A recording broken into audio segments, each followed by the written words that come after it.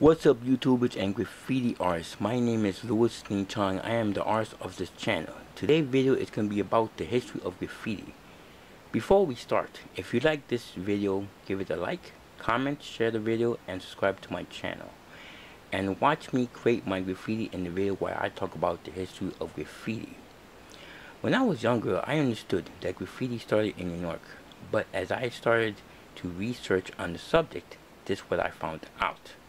The first traditional graffiti was created in Egypt, Greece, and Rome. For example, if we look at the pyramids of Egypt, you see the drawings on the wall and art on the caves in Europe. They started the concept on the wall. The word graffiti came from the Italian word graffito. It means made by scratching or engraving a large surface on the wall. The first modern graffiti was started in the 1960s by a writer named Cornbread. He was a high school student from Philadelphia. He started writing on the wall to impress his girlfriend. Around the 1970s, the movement was started in Philadelphia and went to New York City. It went to Washington Heights. Writers like Taki 183 and many others. They started writing on the walls in New York City using graffiti names. It eventually spread in the subway system by bombing the trains, and the bubble letters became popular in the Bronx. Then after that, the new wild style came around after that. Artists like Tracy 168, Blade, Cope 2, and many others. And the tags was getting bigger, more stylized. Graffiti was getting more competitive, and artists were putting their art all over the city. Then they got more creative using scenery and cartoon characters. The trains were used like a mural for graffiti art. The graffiti art got more creative around the 1970s and 1980s. Fab Five Freddy was one of the graffiti figures of that time. He said, "What are the differences between Manhattan, Brooklyn, and the Bronx? They come out with the style wild style." Five Five Freddy, he got his credit with helping spreading the influence of graffiti and hip hop music beyond its early foundations in the Bronx. Finally, the graffiti art got noticed by the first time by Hugo Martinez Radio Gallery in the 1970s.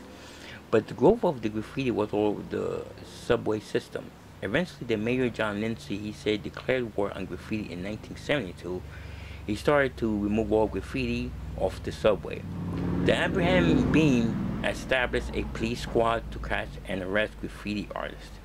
Even though they did arrest many artists, it was difficult to arrest all of them, so graffiti continued its movement. After graffiti was associated with crime, the politicians took it more seriously. By the 1980s, the police force was increased. They started to use razor wire guard dogs and combine cleaning up the graffiti. They started to make the trains harder to paint on, so the graffiti artists took to the street. Many graffiti artists started becoming more territorial with the area they put the graffiti in. Some joined gangs.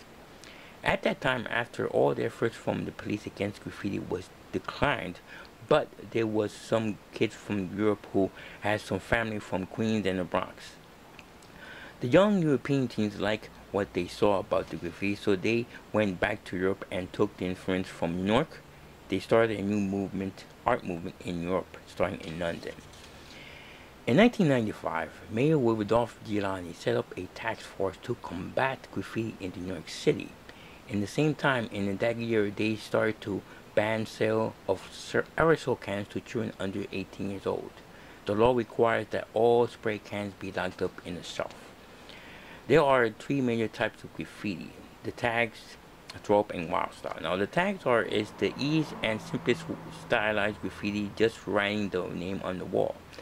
The throw-up is like a graffiti name is drawn on the wall but in bubblers, and it is done quickly. Wild style is a graffiti name that is letters drawn abstractly. The artist who made graffiti famous was an artist named Banksy. He's the one who made street art popular. Since the 1980s, the galleries took the graffiti art movement seriously. The galleries started to display graffiti art in the galleries. Artists like Jean-Michel Basquiat, who started tagging on the walls, and he used the name Samo, also Keith Haring, and many others. Hope you liked this video. Let me know in the comment section. My name is Louis Ning Chong. Thank you for watching.